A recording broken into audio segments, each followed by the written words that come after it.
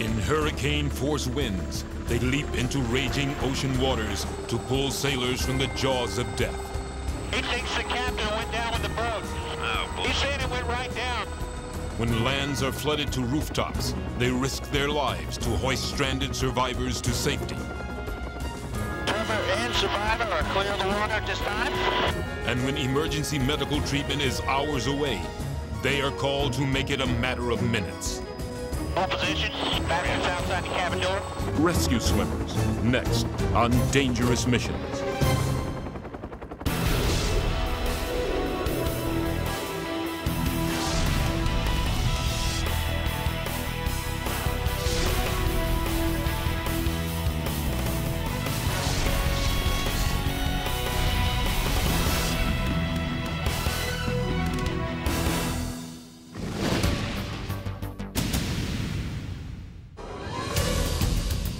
Viewers of television news broadcasts have most likely seen the work of rescue swimmers in dramatic situations without realizing who they are.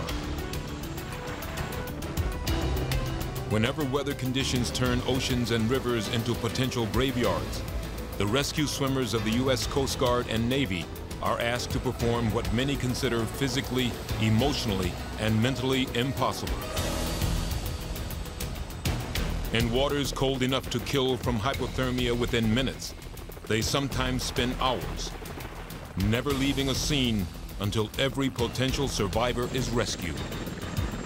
These guys are certifiably nuts. You know, in the middle of a hurricane, at night, or in any conditions, 60-foot seas, they're chomping at the bit to go do their job. And you just kind of scratch your head and go, what makes these guys tick? But they're true heroes. When Navy tragedies occur, it is the Navy rescue swimmers who not only must pull an injured pilot from the sea, but administer critical first aid, both in the water and in the helicopter. When victims are civilians, the Coast Guard gets the first call to perform rescues that are frequently as dangerous to the swimmers as to the survivors.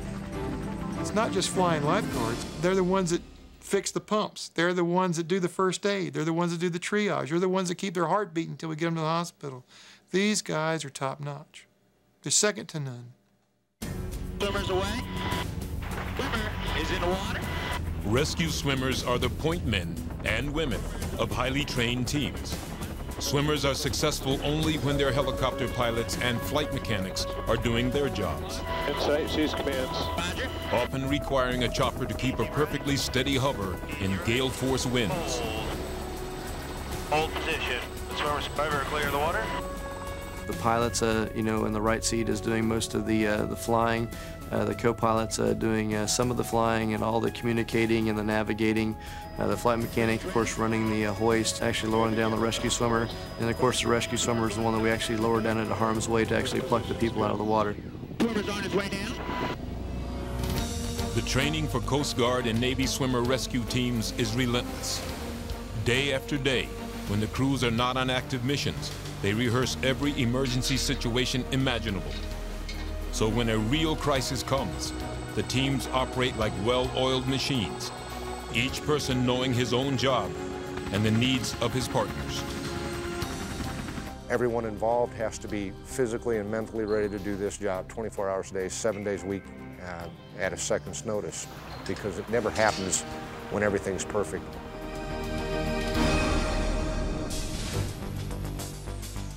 "50 years ago, there was no military job classification of rescue swimmer. During World War II, pilots downed in the sea were rescued in several different ways, none of which involved helicopters or specially trained swimmers. Most water rescues were conducted from pontoon-equipped float planes, which landed on the water's surface. It was up to the downed airman to make his way to the aircraft. But if the pilot had been injured and did not have the physical ability to reach the plane, someone, usually a member of the flight crew, had to go get him. As such rescue techniques were not rehearsed, crewmen were not equipped with wetsuits or even swim trunks. Some preferred to make their rescues in the buff, rather than face long flights home in soaking wet uniforms. When float planes were not available for air-sea rescues, dirigibles were used. Life rafts and sailors were lowered a long way down to pull pilots out of the sea.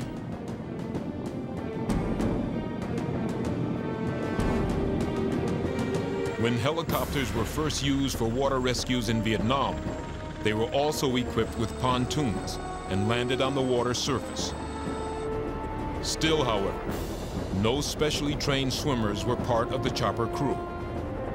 These aircraft were primarily designed as warships, not rescue vessels. When a victim could not make it to the chopper without help, a gunner or other crew member stripped off his camouflage shirt and headed into the water. During the later years of Vietnam, it became obvious there was a need for highly trained military specialists to perform difficult water rescues. As we evolved into the Vietnam War, that necessity came to the forefront because we were doing much more launch and recoveries and aircraft fully loaded with munitions. We developed into a point where rescue swimmers were on a plane guard pattern around a ship during every launch and recovery cycle, readily available. Should an aircraft hit the water during a launch or recovery, those people would be right there ready to try to make a rescue. Jerry Harp, now a civilian helicopter pilot training military personnel, was one of the first Navy rescue swimmers. They were looking at a person day or night go out there and was not afraid to go in 3 o'clock in the morning, 3 a.m. for a down pilot in the water and get him out of the water. Are you scared? Absolutely. But can you control your fear? That's what they're looking for. Following the Navy's lead, the U.S. Coast Guard developed its own rescue swimmer program. First trained alongside Navy swimmers in Pensacola, Florida, Coast Guard swimmers are now taught at their own facility in Elizabeth City, North Carolina. The addition of rescue swimmers to the life-saving arsenals of the U.S. Coast Guard and Navy has saved countless lives, but not without tragic losses. Since the start of rescue swimmer specialization, 3 Coast Guard swimmers have lost their lives in helicopter crashes en route to rescues. 1 Navy rescue swimmer was killed during a rescue attempt. Nevertheless, there are long waiting lists for Coast Guard and Navy personnel who want to be trained as rescue swimmers. Trainees in both programs undergo some of the most grueling endurance tests of mind and body that any branch of the armed services can deliver.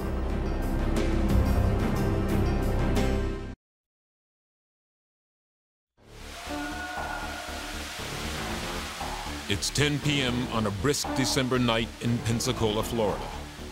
In near total darkness, an infrared night shot video camera reveals rescue swimmers using only chemical light sticks for illumination, assessing the injuries of a downed pilot, disentangling him from the shroud lines of his parachute, and safely hoisting him into a hovering rescue chopper.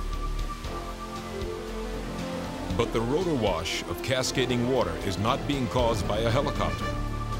It is artificially produced by the nozzle of a fire hose fixed on a hoist tower at the end of an Olympic-sized swimming pool. This evening's training exercise at the Naval Aviation RSS Rescue Swimmers School is called Night Ops. And what we're doing is we're teaching these kids nighttime familiarization, showing them that they don't necessarily need their eyes to perform rescues in the water. Night Ops is part of an intense 4-week Navy program designed to prepare rescue swimmers for the worst conditions they could encounter.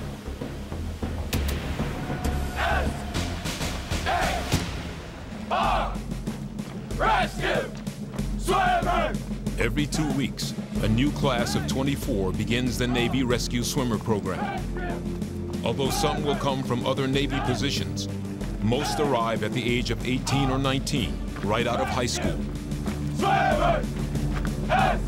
Their pipeline training is going to start out in boot camp Then they're going to go over to 4 weeks of training at aircrew school. At that point in time, they'll come to rescue swimmer school.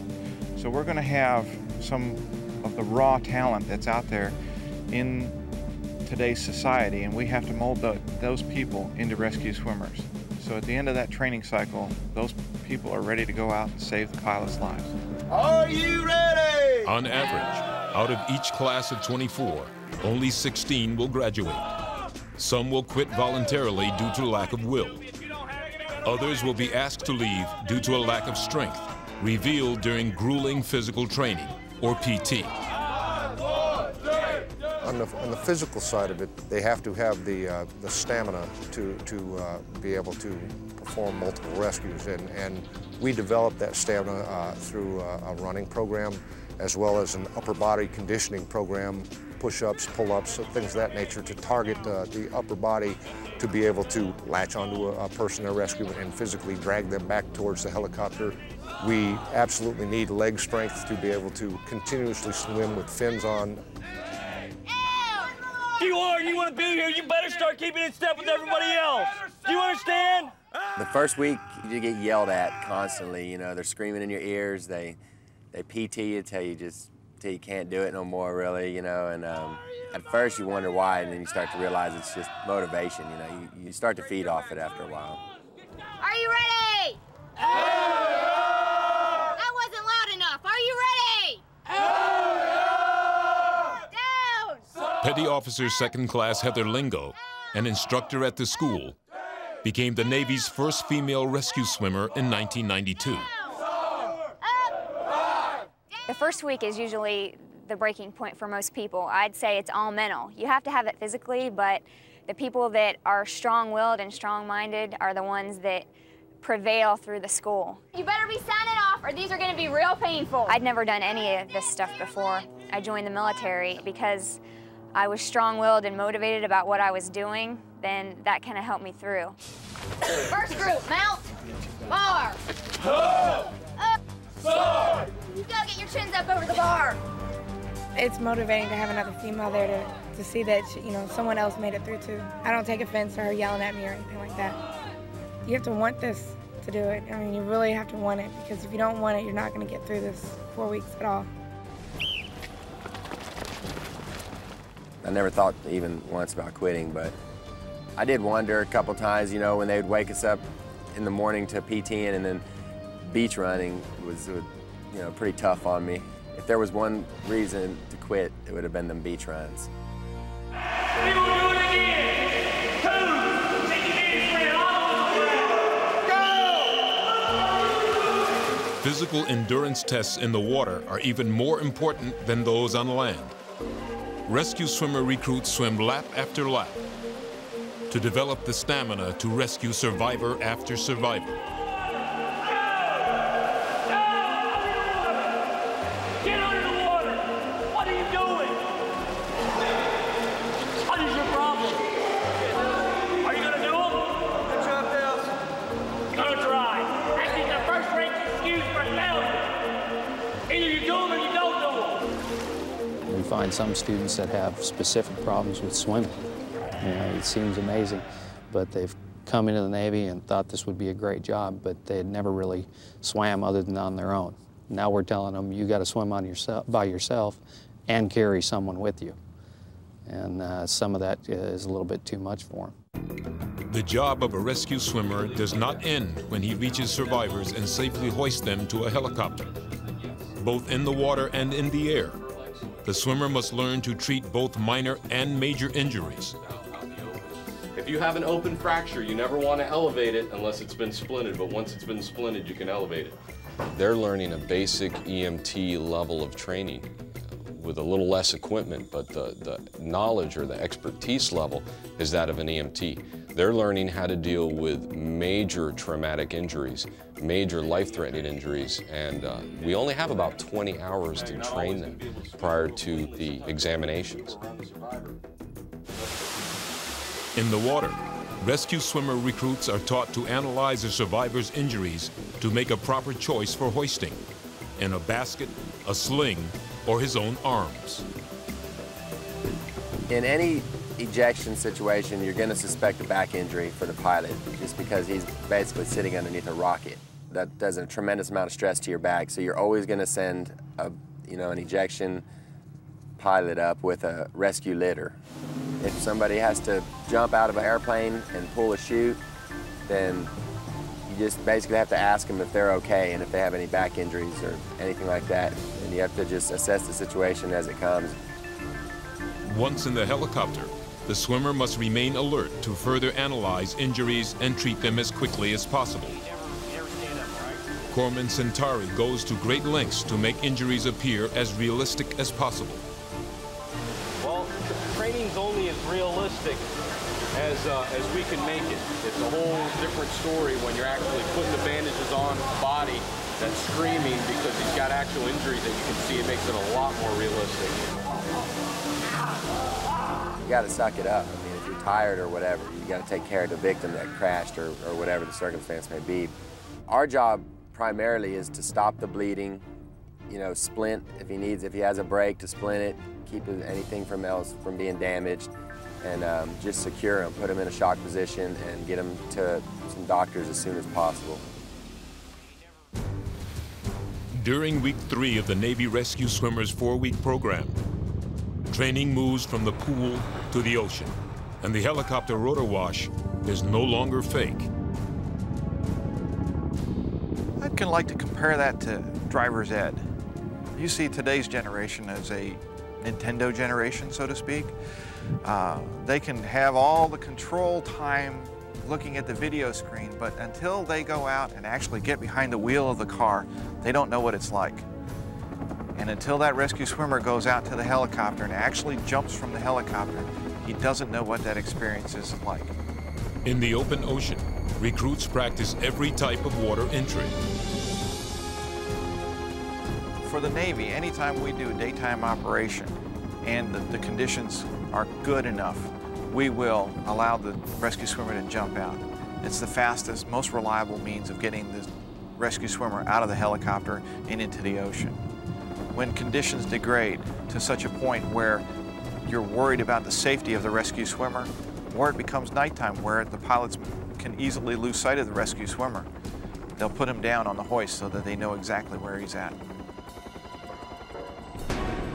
For rescue swimmer recruits, their first jump from a real helicopter into a churning ocean is, to say the least, exhilarating. I was extremely excited. I was hearing the helicopter and feeling the crewman behind me and looking at the other rescue swimmer that he had just jumped, and I'm waiting for my turn, and you jump and then you're in the salt water. It's completely different, you're more buoyant and you just float, and you're just really excited to go up and do it again. You want to get up on the helicopter and jump as many times as possible. What would make me want to jump out of a perfectly good airplane? Just to know that other pilot can feel safe and secure, that he knows that somebody's coming after him, and just to be that person that he knows is on their way to get him is a really good feeling to me, to know that you're somebody's savior. I love it.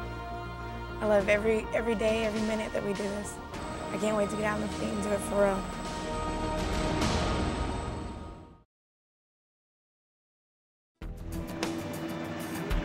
For rescue swimmers in both the Navy and Coast Guard, training does not stop when school ends. On this day at Elizabeth City, North Carolina, a veteran Coast Guard rescue team heads out over Cape Hatteras to hone its skills. Coast Guard 6001, Roger, understand, 06 BOB, Parent Command, Air Station Elizabeth City. Destination is Oregon Inlet. Lieutenant Neubecker is flying the Coast Guard's premier $18 million helicopter, the HH-60 Jayhawk, equipped with state-of-the-art rescue and navigation equipment. This right now is our radar navigation picture that you can see. This is the Pamlico Sound that you see on the radar right now. We're just exiting the Alligator River. And we can switch it back and forth. This shows our GPS display. And the counting down numbers you see here at the top, that's our GPS position and latitude and longitude. It shows our position and our speed, 120 knots over the ground right now. Capable of flying at speeds of 200 miles per hour, the Jayhawk is equipped with powerful engines, giving a pilot the confidence that he will be able to hold a hover in hurricane-force winds. Another part of the rescue team, an HC-130 Hercules aircraft, circles overhead of the exercise site. HC-130s are frequently used to help locate victims and guide chopper pilots to their exact locations.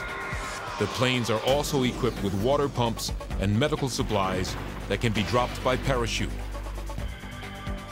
Once at the practice site, a Coast Guard 41-foot utility boat waits below to help the helicopter rescue team accomplish its tasks. The show now focuses on swimmer Jeff Johnson. What we'll be doing today is, first we'll be doing the boat work with the basket, and after all that's done, we'll probably be doing a couple of free fall deployments. What we'll actually do is send the rescue Randy in first, then we'll fly off, reposition, then we'll deploy me into the water to recover rescue Randy. I'm sure probably first thing we'll do is I'll call for the basket. They'll send the basket down. I will put rescue Randy in the basket, call for pickup. They'll pick up rescue Randy. Also, after that, they will send down probably a bear hook and pick me up and recover me. We'll drop the rescue Randy in the water again. After that, maybe do a direct deployment, which is a method we use where I will stay on the hook. And they'll drop me directly on top of the survivor, and I'll use one of the straps to put him in, and it's a quick recovery pickup. Pilots take direction from flight mechanic Will Nowotnik, specially trained to hoist swimmers and victims to safety. Nowotnik talks his pilots through every action he observes below. Rescue swimmer and survivor are clear of the water, clear to move back and left. Thank you. The survivor are below the aircraft at this time. Clear to move back and left. Clear back. Rescue swimmer and survivor outside the cabin door at this time. The exercise proceeds flawlessly, but on this day, the sun shines and the seas are calm. Rescue swimmer and survivor are coming inside the cabin at this time. That is usually not the case when real rescues are required. The week of September 13th, 1999 was every rescue swimmer's worst nightmare. Hurricane Floyd was bearing down on eastern North Carolina. The Coast Guard station at Elizabeth City was being flooded with distress calls. Rescue teams literally had to triage the ships in trouble. Whatever vessel was in the greatest danger moved to the top of the list. Priority number one in the late morning on September 15th was a 600-foot merchant vessel, the Magpie. They had a steam pipe explode while they were out running the hurricane, and it caused severe third-degree burns over about 50% of 2 crew members' bodies, and they needed an urgent medevac. The Magpie reported its position 80 miles southeast of Wilmington, North Carolina. Rescue swimmer Shane Walker was assigned to the helicopter sent to rescue the 2 badly burned crewmen.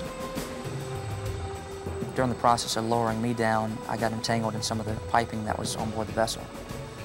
But I still ended up on my back on the deck because I fell off the piping, and where the ship was coming up, there was some slack in the cable, and I just fell and hit the deck, which hurt pretty bad, but I knew I needed to go ahead and get up and get disconnected as quick as possible. A flight surgeon was also lowered to the deck, and the 2 rescuers were immediately taken to the injured men. I'd never seen anybody burn like that before. I'd seen burns, but nothing of a steam burn of a whole body. Their whole bodies were completely burned. Because the helicopter was running low on fuel, Walker and the flight surgeon had no time to waste. I could hear the urgency in the pilot's voice saying, "We've got to go." We almost got left on deck, on the ship, because we almost ran out of, it was called bingo time, the time when they actually turn around and fly back to the station. After stabilizing the condition of the 2 men, Walker prepared them for the ride of their lives. Helicopter basket hoists in hurricane winds. The rescue swimmer, basically with help from the other crew, had to carry these two gentlemen over 500 feet across a pitching rolling deck. They had to carry them up through narrow passageways and stairs across the pitching and rolling deck before we could even medevac them. The injured men of the Magpie were flown directly to a hospital. Both survived. It feels really good to know that all the training we go through pays off. But this was to be just the start of a horrifying 3 days for Shane Walker and other rescue swimmers. Floods, sinking ships, and a floundering container vessel would make Hurricane Floyd 1 week to remember or forget.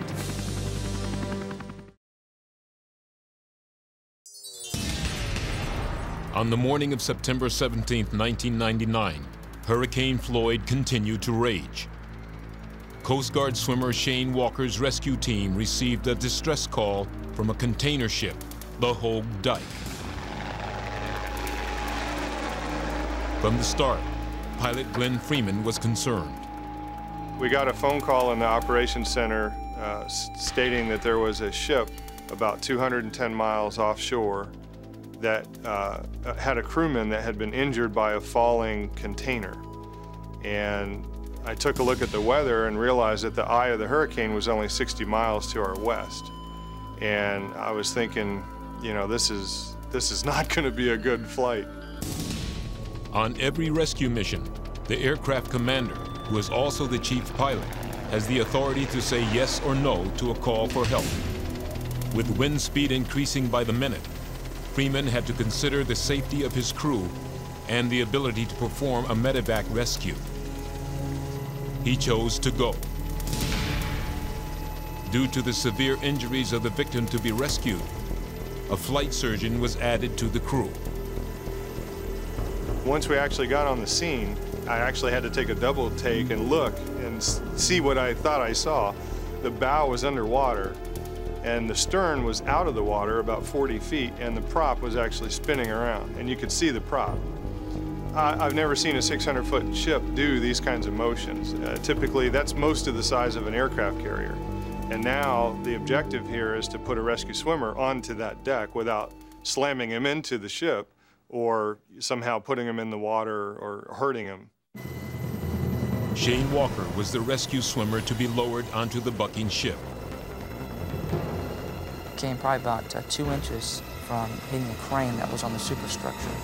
And if I would have hit that or either hit the superstructure, I either would have broke my back, my neck, or something, because I was moving very, very fast.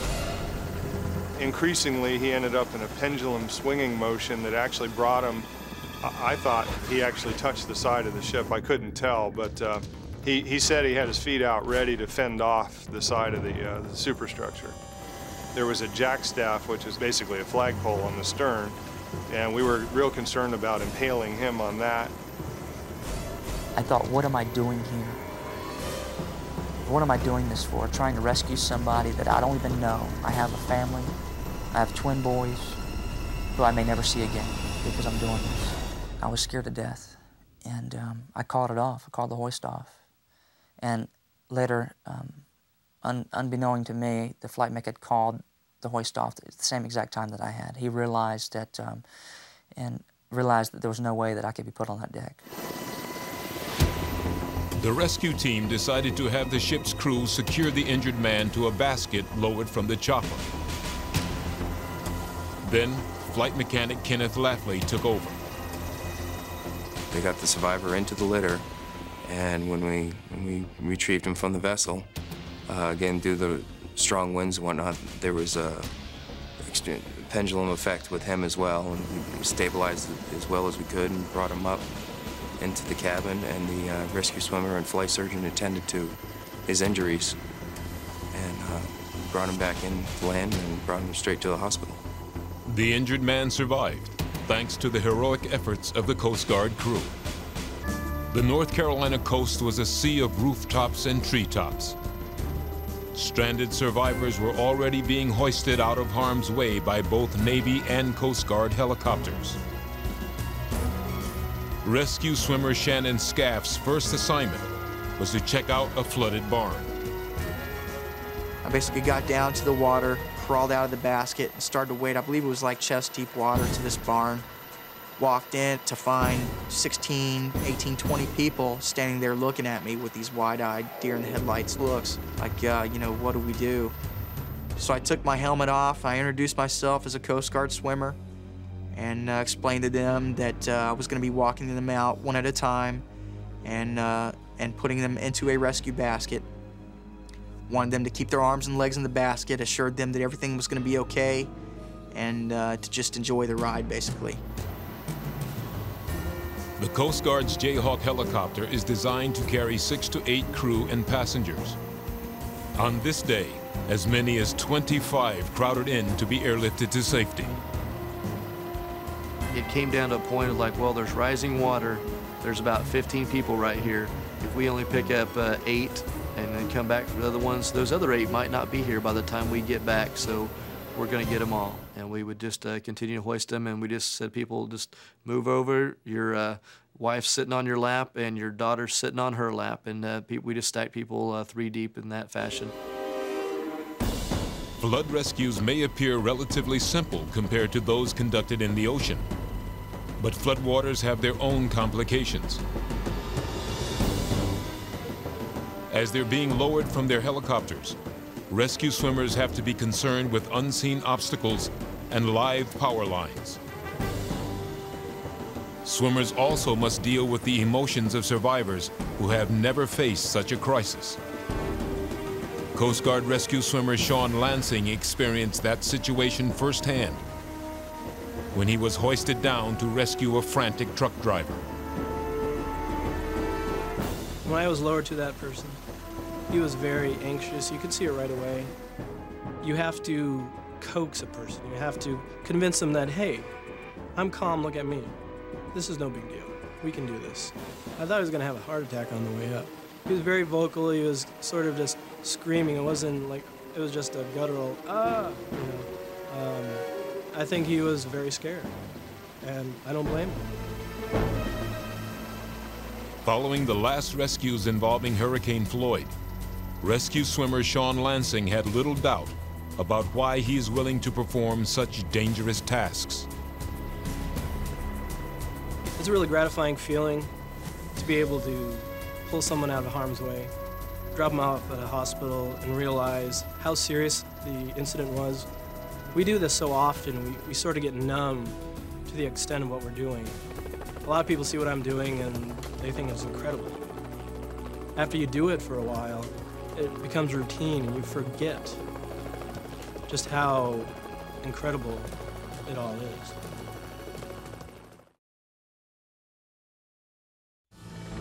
Every rescue swimmer at one time or another experiences a moment that literally defines what his job is all about.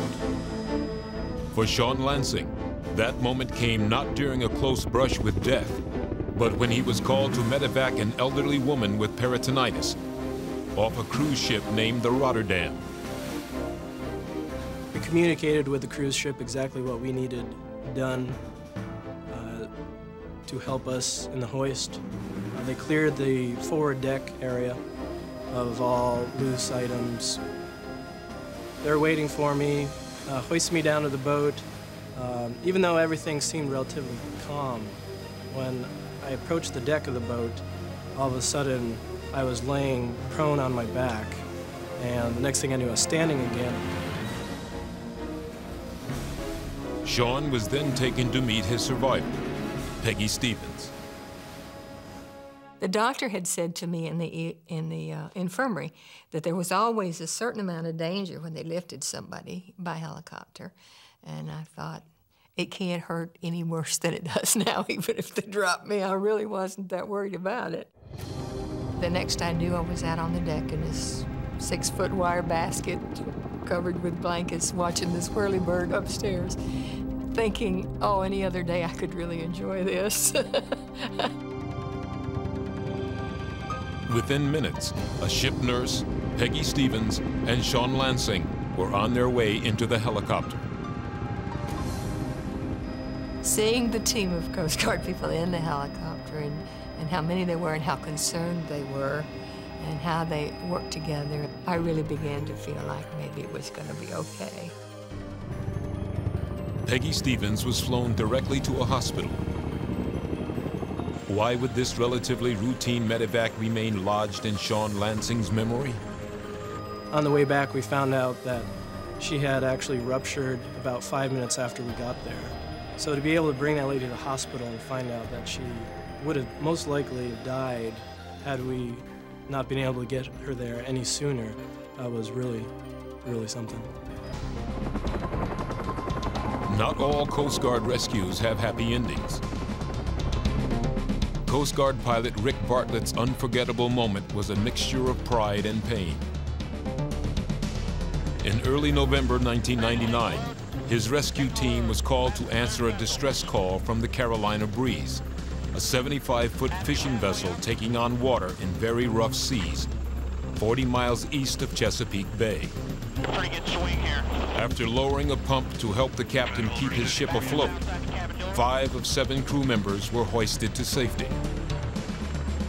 We get all 5 of the people on board, and at that point, I know what the captain's probably thinking. He's weighing his various options here. He's looking at his several $100,000 vessel, and he's about 30 miles from Norfolk at this point, so he's got several hours of running to go, but the flooding's coming in faster and faster.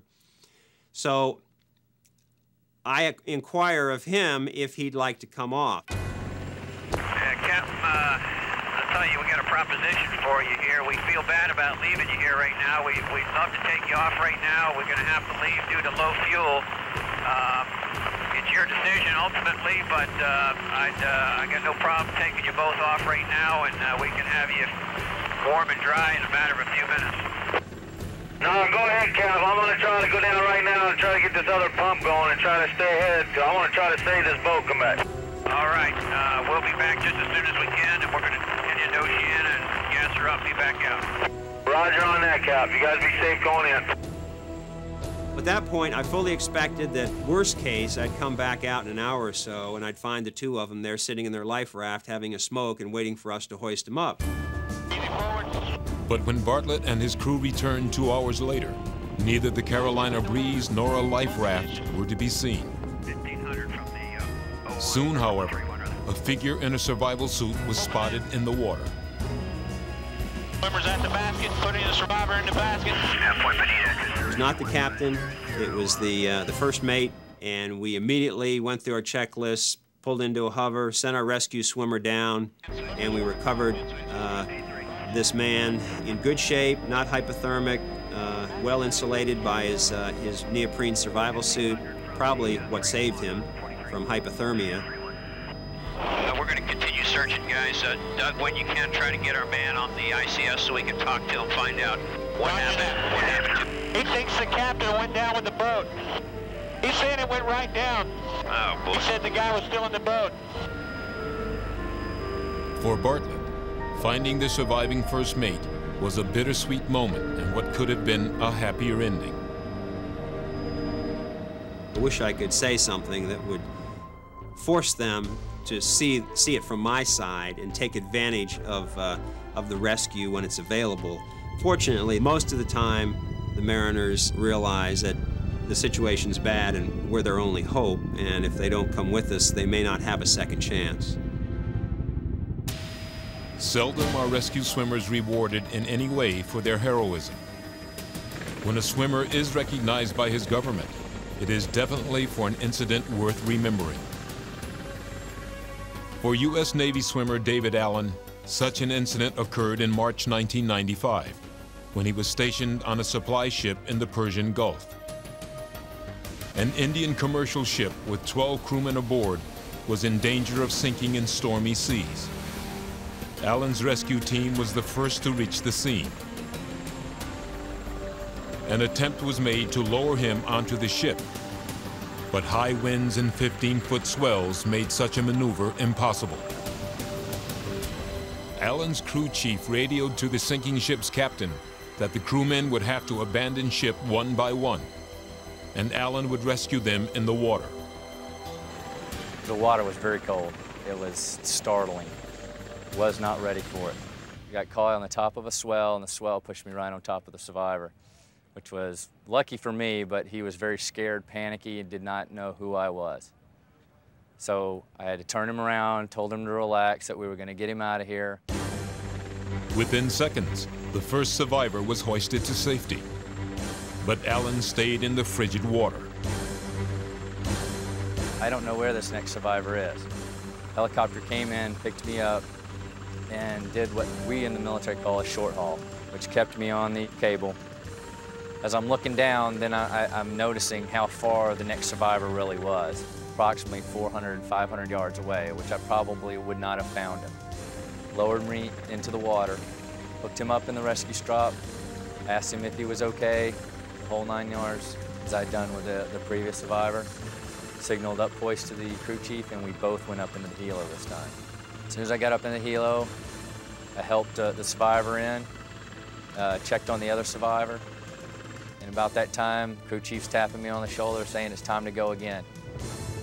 Fortunately for Alan, 2 other Navy rescue helicopter teams arrived on the scene. Alan personally pulled 2 more survivors out of the water, while his colleagues took care of the remaining 8 before the ship sank. For risking his life in the torturous, freezing seawater, David Allen received the most prestigious award presented by the Navy during peacetime. I received the Navy Marine Corps Medal from the President of the United States because of heroism. When I received the medal, I felt elated. I thought that everyone in my squadron, everyone that I worked with, deserved it because we all trained together. But me being singled out for someone to receive this award was great. It's the easiest I can say. It was great. Every rescue swimmer can share a part of David Allen's medal. Though often unrecognized, their talents and courage have brought a whole new level of expertise to America's armed forces, in a rare domain that serves both military personnel and civilians alike. For those in the civilian world, you have your policemen, you have your firemen, you have your paramedics. They belong to a special organized group. They understand that sense of teamwork, the sense of pride that develops in doing the job right and being capable of doing the job right. The old saying of living 23 hours of boredom and 15 minutes of sheer terror, that applies to the rescue swimmer as well. During peacetime, it is encouraging to know that some very critical efforts are being made by the military to serve both civilians and armed forces personnel. All rescue swimmers feel that their motto is much more than a catchphrase. So others may live. That really tells the story of the rescue swimmer. So others may live is not just something that is nice to say. It's actually why we do the business that we're in. We can trash a multi-million-dollar jet, but you can't trash a pilot. You can't trash a human life. I'm here to risk my life to save somebody else. That's it. That's what I came in to do. We're in the military, and the general job of the military is to preserve democracy, fight wars. And luckily, my part of that is to help save people, too, at the same time. A unique breed of Coast Guard and Navy men and women whose purpose is to save lives rather than take them away. America's rescue swimmers.